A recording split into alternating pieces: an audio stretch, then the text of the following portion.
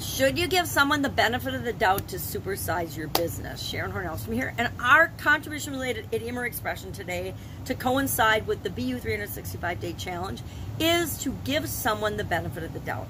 Now, this is an English-American legal term that became popular in the 1700s, but it was first used in the Irish treason trials in 1798.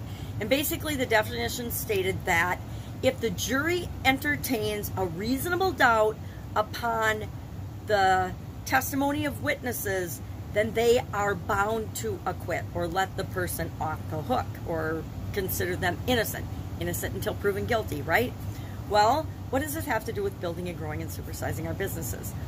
There is risk and reward inherent in every choice, every decision, every activity that we undertake, right? Starting a business is risky, but there's also great upside rewards if we're willing to take those risks.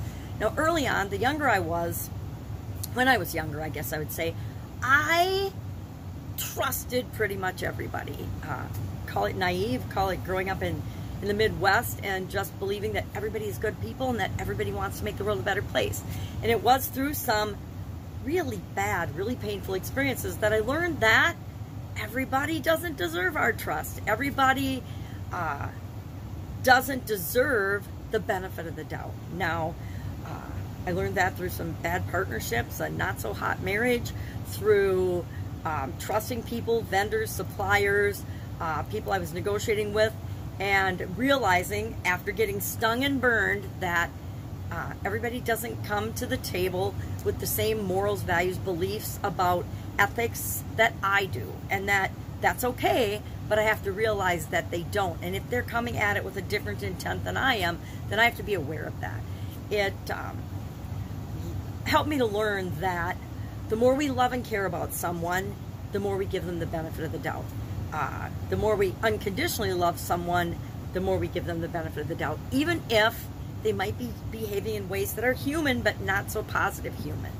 So my tack these days, my strategy these days, is to always do my research, always do due diligence on anybody I'm going to get involved with in business, anybody I'm going to have relationships with.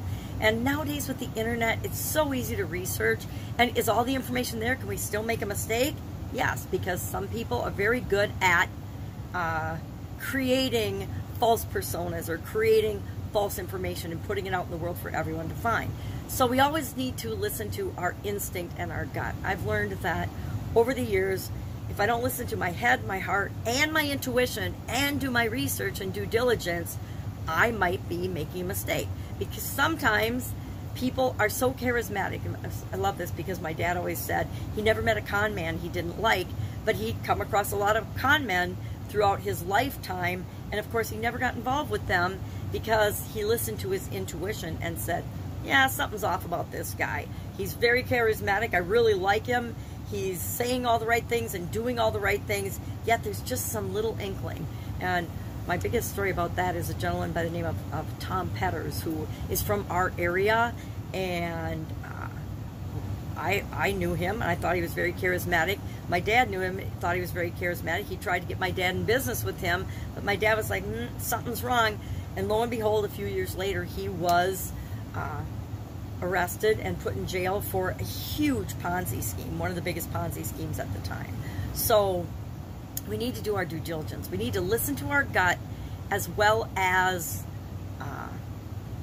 our doing our research, because sometimes everything looks good on paper. I've hired people that looked really good on paper. I've partnered up with people that looked really good on paper, did my due diligence, did my research, but had this weird feeling that there was just something not right.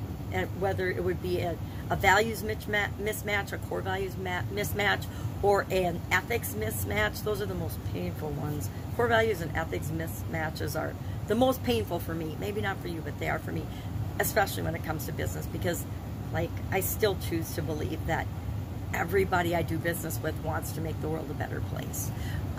And sometimes I help people that don't want to make the world a better place, but they've always done a really, really good job of covering that up in the first place, or I wouldn't have gotten involved with them. All right, love to know your experience with this particular idiom or expression. Give someone the benefit of the doubt. I tend to still give people the benefit of the doubt until they do something or prove me wrong or prove that they don't deserve the benefit of the doubt, right?